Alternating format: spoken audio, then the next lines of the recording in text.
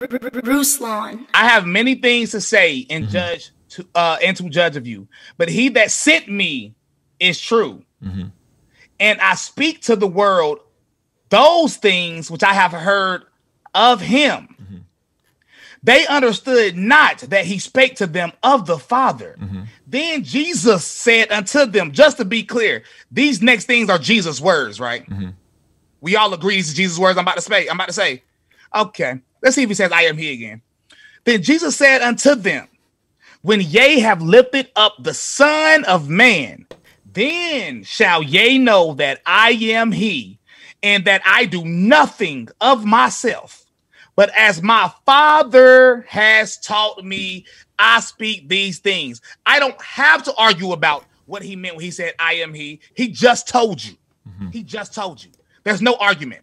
People got to stop. I cannot stand, and I'm not angry at you, but I can't stand one verse Christians.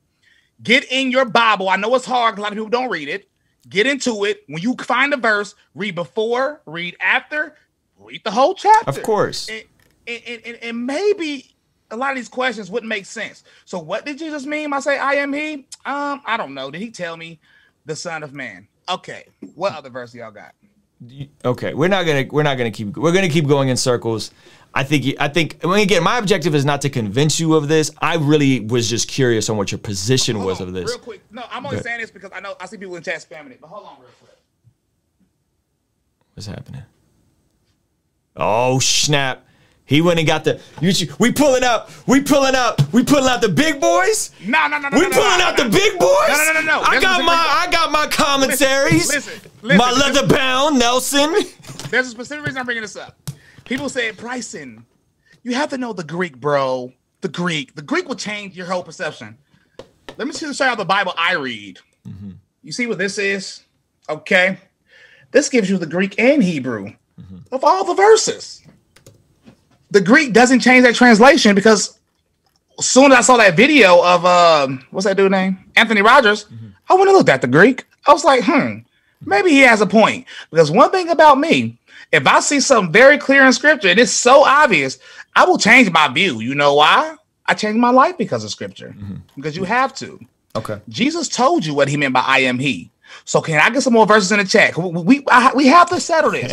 Is there a verse? I'm sorry.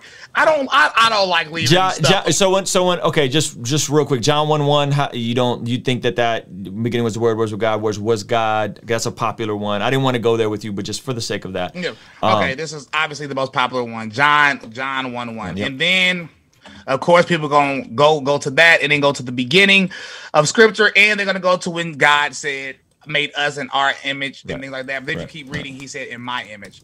In the beginning was the Word, and the Word was with God, and the Word was God. This is by far, I was waiting for you to bring this up, honestly, because this is by far the best scripture that a Trinitarian can use. All the other ones, stop using them. This one scripture is the best scripture to use, but it's about how you interpret this is the thing, right? Okay. So, I mean, that based on all the other verses we just went over, I don't really know how else you interpret it. Like, Jesus is, again, forgiving sins. He's being accused of claiming equality with God. He's being worshipped as God. There's other verses from other writers in the scriptures referring to him as God. There's verses in the Old Testament. Like, how do you explain this one? Okay, thank you. So, Jesus, in my view, I know even people that agree with me usually would disagree with me on this exact point. Jesus was begotten, and sometimes I use the wrong word. I say created, and I do apologize for that. Was Jesus created? You said what? Was Jesus created? I think he was begotten. You asked me that earlier. Okay, but, sorry. And one time I used that, and I used it because that was just the first word that popped in my mind, but I didn't. It was the wrong word to use. But Jesus was sent from heaven. I do believe Jesus is divine, meaning I do believe Jesus was there. If that makes sense, if you understand what I'm saying. So this is where a lot of Trinitarians would agree with me, and I think one of Pentecostals would agree too. But I do think Jesus was with God. Okay. So he said before Abraham, I am. I agree with that verse. Okay. So the word was with God, and the word was God. And people get these two things confused. The beginning was the word, and the word was with God. The word was with God, and the word was God. And people say that's clear evidence that Jesus is God. I believe Jesus was there, but God is the Father. because Jesus says that multiple. Matter of fact, I don't think there's any moment in the Bible where Jesus words himself calls himself God. Every time he talks about God, he refers to the Father, every single verse. So the Bible, if the Bible doesn't contradict itself, then who's wrong and who's right? Well, and this is where I get to the point where it's a mystery because we genuinely don't know. Wait. So it's a mystery. So you're saying this is the verse that gets you the most intrigued by the Trinitarian position. Am I following correctly? Yes, this verse. Okay. Listen, that verse is the reason I watch so many debates. That's because the problem, the reason why this verse is important, because if you watch the debates, and one is Pentecostal uses this verse and says Trinitarians are wrong, because you understand that their view as a son is the Father, and this is a very clear verse that would state that the Son is the Father.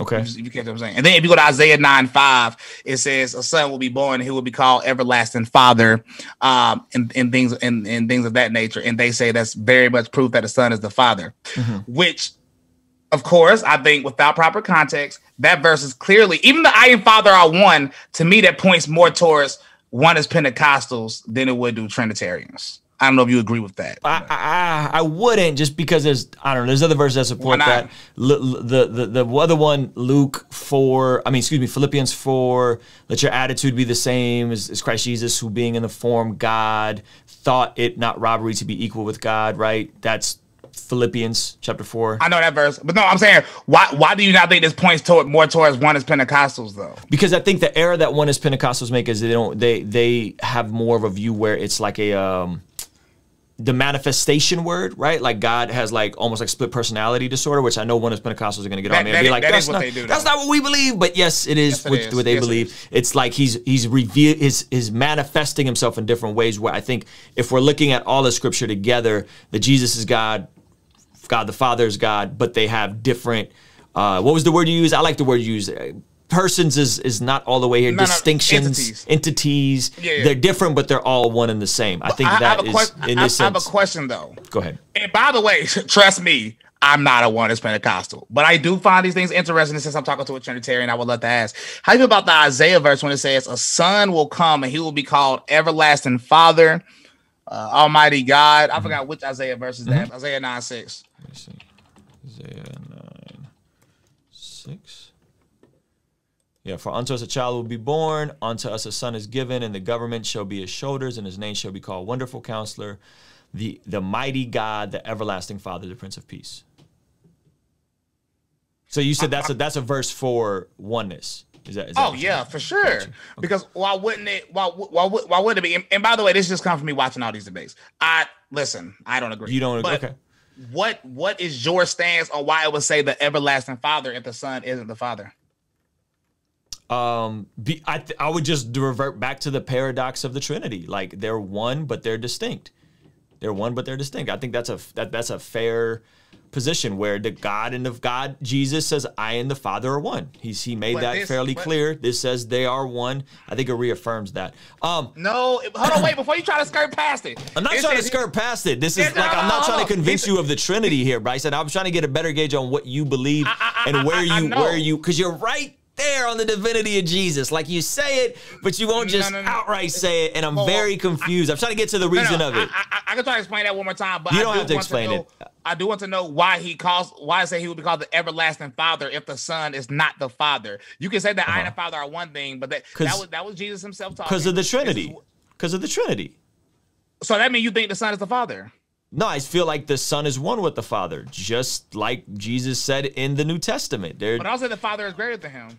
And that is true. There is a degree of who sent who. Yes, that is also true. Paradox. I have a question for you. This one of the Pentecostal thing. I have so many other things I want to talk to you about, Bryson. No, I know, but that you know, if anyone is Pentecostal in the chat, I think they're thinking like, yeah. But sure. My question is, on the Trinity, do you think it's a hierarchy type thing, or do you think it's like literally? I think it's complementarian. It's the same. It's going back to my illustration with my wife. I am the head as Christ is the head, and I think it's a complementarian thing. So yes, I don't know if that answers your question. It's equal, but there's First among equals. That's an easy way to describe first among equals. First among equals, yeah. God the Father is the first among equals. The pastor in the church is the first among equals. The husband is the first among equals.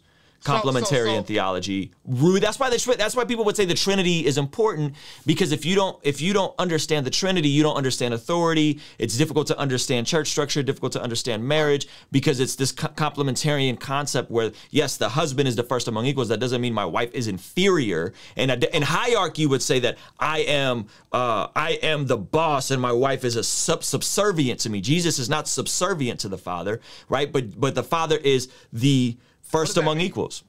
Well, hold on. Before I get to that, let me ask you a second. First, when you say God, the Father is the first among equals, you mean he comes before? Right? As in he was created. No, I think they're both they're all eternal beings to me. No, I don't mean comes before as created. Yeah. I mean like comes before, like he's the head of the, what you would say, equals, but the head of those equals, the first is the Father. Is that what you're saying? Yeah, God sent the Son. Father sent the Son. Yes. Yeah, so again, that's a paradoxical view that maybe most people don't want to acknowledge. But again, it's the same thing as, well, the Bible is written by men, but it is the Word of God. It's one and the same. It's not either or. It's one and the same. God used people to write the Bible, but yet the Bible are the words of God. These paradoxes are all throughout Scripture. So so I can talk about. I want to talk to you about a lot of other things. Oh no, this is interesting. Go ahead. One more. No, for the sake of time, I don't want to. Just one more, please. Go one more. Go for it. One more. Because you just said that the Father comes first. What did you mean by when you said the Son isn't subservient to the Father? So let's look up the word subservient, right? Like the way subservient. Let's look up the word. And maybe that was the wrong word, by the way. So I'm open to be less important. Subordinate is a similar word. Obeying unquestionably. Serving. So someone that is subservient, the way I meant it is less important than subordinate. Like my wife is not subordinate to me, right? My wife is just as equal as me. She has just as much value as I do. Her role may be different, especially in this season. She's pregnant. She's about to have another kid, right? Like, so, but she's still equal with me, right? And we're one, right? In my household, we're one. We have the same address. We have the same bank account. We sleep in the same bed. We have the same degree of authority over my child. We're one. However, and I know this is a flawed metaphor, and you guys are going to be like, you should have used the egg, or you should have used the water and the ice and the, right? So I'm saying that's what I mean. So in the same way that there's a complementarian view in the marriage head, right? That is how I would describe the relationship in the Trinity. Extremely not the perfect explanation. Would you say Jesus obeys the Father? Of course, and Jesus sends the Holy Spirit. So if he obeys the Father, at least by the first definition, I mean he is subservient, right? I mean, depending on how you use the word subservient, but you also factor in that Jesus in the flesh, right? Because he's also human. That's the part that it trips people up. He's also 100% human. It's like, this is basic in one sense. He's 100% human. He's 100% God. Kingstream Entertainment. Ruslan. Joshua the king came down and bore it all. Yeah. Conversations front of the fireplace. All of my mistakes, how do I erase? Wanna operate at a higher pace. Birth pains causing the body.